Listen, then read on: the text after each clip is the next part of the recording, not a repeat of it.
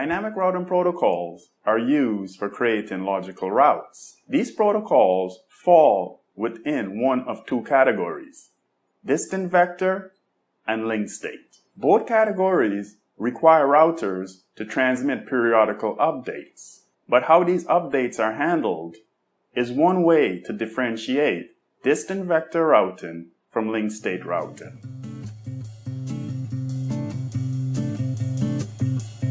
Distant vector routing protocols like RIP requires routers to transmit their entire routing tables for each update. This reduces the overall complexity of the protocol, but at the same time places the burden on the network infrastructure by consuming bandwidth, which in turn can congest the network. It is also to be noted that protocols like RIP can only communicate with routers within a distance of 15 hops. Any routers beyond 15 hops are unknown to RIP. With their limited range and their high dependency on bandwidth, distance vector routing protocols are more suitable for small to mid-sized networks. For networks that are more concerned about their bandwidth consumption and span distances over 15 hops, will have to rely on a different type of dynamic routing protocol.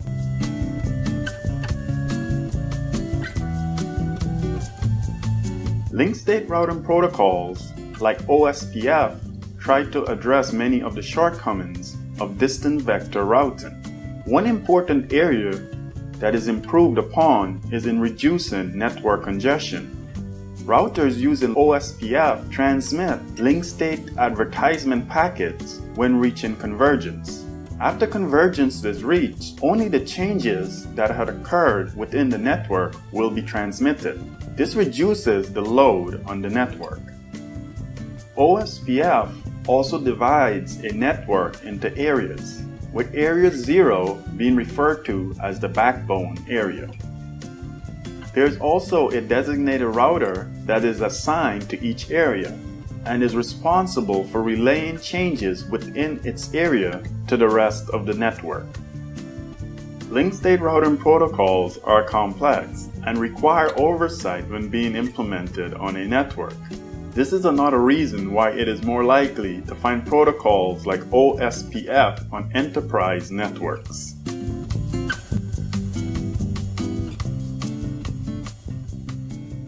So in conclusion, dynamic routing protocols fall within one of two categories: distant vector and link state.